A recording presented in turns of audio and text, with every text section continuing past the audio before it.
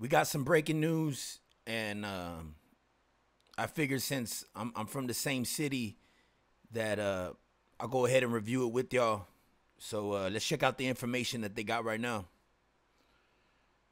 And comment if you want me to do more on this case, or if you want me to make more videos just like this. And subscribe if you haven't already, and let's get into it, man.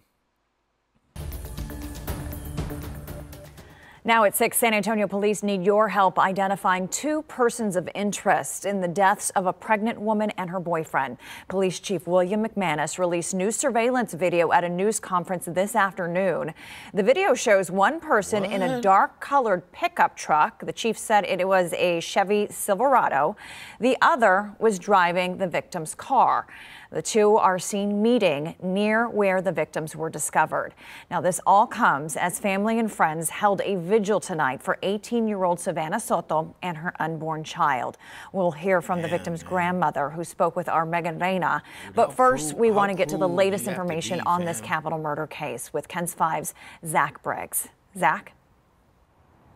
And San Antonio Police Chief William McManus says this footage was taken just days before Savanah Soto and boyfriend Matthew Guetta were found dead at a medical center apartment complex. The surveillance footage also taken near the crime scene. Take a look. The footage shows 2 vehicles pull up next to each other. One individual you can see comes out of the dark-colored pickup, approaching the silver Kia Optima, which McManus says belonged to Guetta.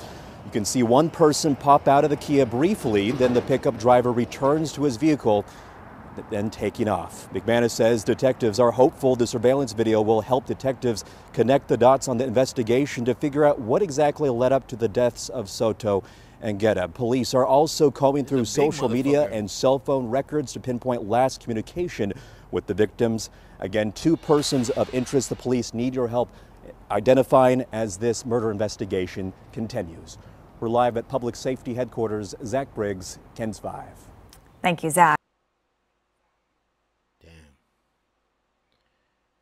Children, man, damn near just barely got a taste of life, and are taken away. And for what?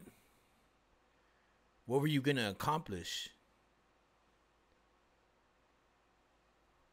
Do you have no shame anymore, dude? This is bullshit. This is bullshit.